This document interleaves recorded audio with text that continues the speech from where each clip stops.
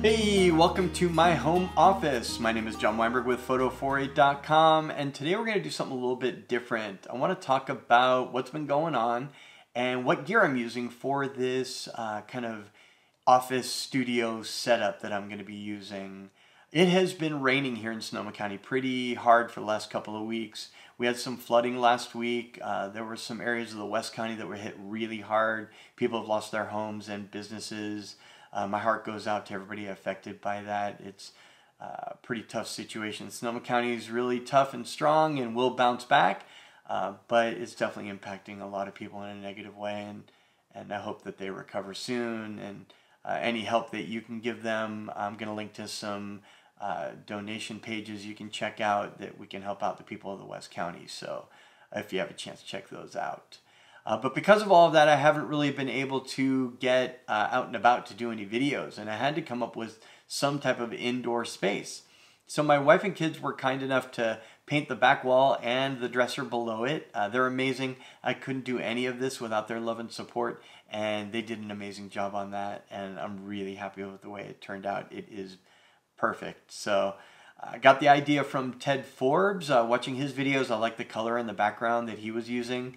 And, imitation is the sincerest form of flattery, right, Ted? So there you go. And then also, yeah, he had another video regarding use of a paper lantern for lighting.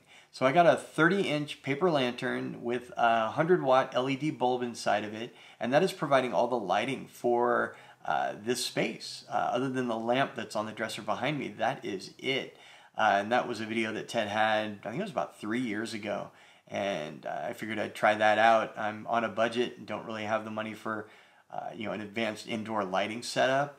So I'm hoping this is going to make do for the time being till I can get back outdoors. As for my gear, I'm using the Rode Video Micro as always on top of my Fuji X-T2.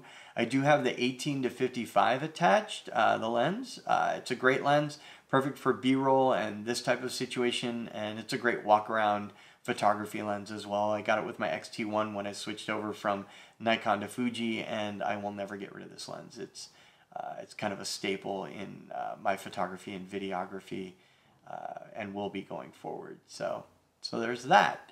I'm going to go ahead and put the settings for all of this below, so you can check those out as well. But that is the gear I'm using, and you can check out those settings. If you see something that you think is just totally wrong and you think I could change something to make it better, feel free to drop me a comment. I'd love to hear it. Anything I can do to make any of these better helps all of us and makes these a little bit more watchable and a little bit more interesting. But yeah, that's about that for now. Let's see, I was in 26 episodes, and then I did take a 2-week break. It was nice to kind of not have to worry about things for a couple of weeks, especially with all the rains going on and the flooding. It was nice to relax a little bit. But I am back at it now. This is episode number 27, and I'll be doing weekly from here on out. If there's a video that you're interested in regarding Fuji gear or regarding photography in general, or videography, or how I'm making these videos, feel free to, once again, drop me a comment below, and you never know, you might actually see that as a full-fledged video. So I look forward to hearing from you. Till next week, my name is John Weinberg with photo48.com. You're never too old to start something new. Take care.